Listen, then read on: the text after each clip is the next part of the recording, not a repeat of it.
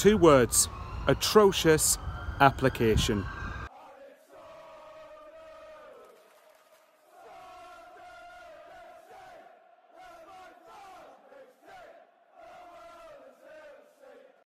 I'll keep this short and sweet because I don't really want to talk about that game more than what I've got to.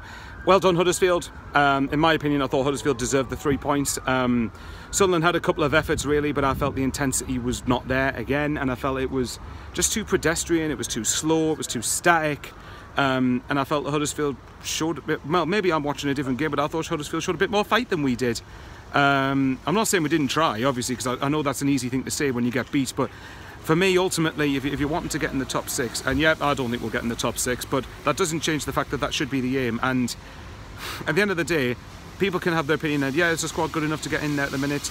Well, if you're losing to Huddersfield, with all due respect to them, then no, probably it's not, because you can have your deficiencies with the squad or whatever you want, but for me, it's better than losing twice to Huddersfield. But again, that's not Huddersfield's problem. They'll take the win, and rightly so. Enjoy it, and it's a big win in their battle to stay up in the Championship.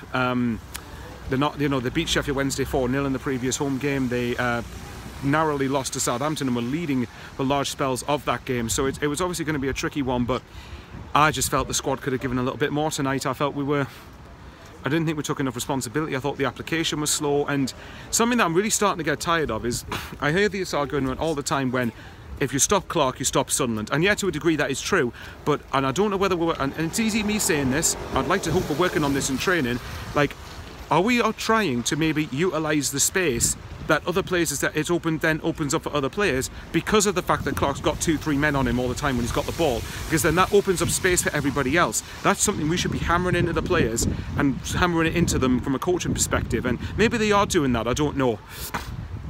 The goal, yeah, guys, I'm sorry, but if you're sick of me talking about clean sheets, then you might want to stop watching, because I will not stop going on about them. They are massively important. They are a vital part of football. Football is not all just about the other end, and yes, going forward we were toothless as well, but it doesn't mean that it excuses atrociously appalling defending at the back. Yes, Patterson was very poor for the goal, but even then, like, even the free kick and the build up to it, it was needlessly wasted. We were messing around with it at the back, and that's what caused the free kick to be given away, which then led Huddersfield to taking the lead. And it's so many times I've seen it this season, because you've given a team something to hang on to and you haven't kept a clean sheet, you're going to get more and more frustrated and not able to break them down, and it disrupts the rhythm. It's not just about defending, it impacts things going forward as well.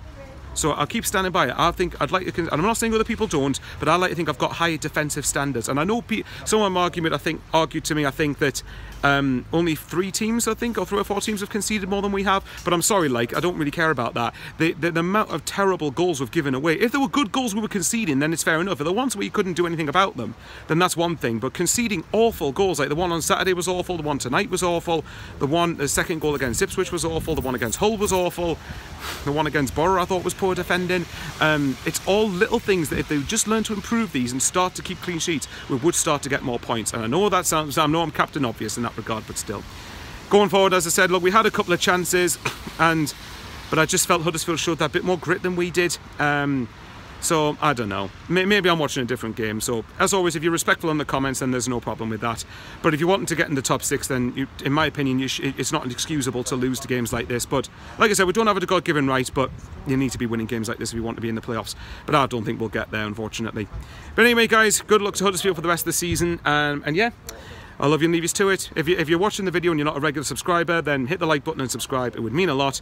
And a trip back to the northeast now. Yeah, that's going to be fun. Take care, guys, and see you on Saturday for the Tony Mowbray derby.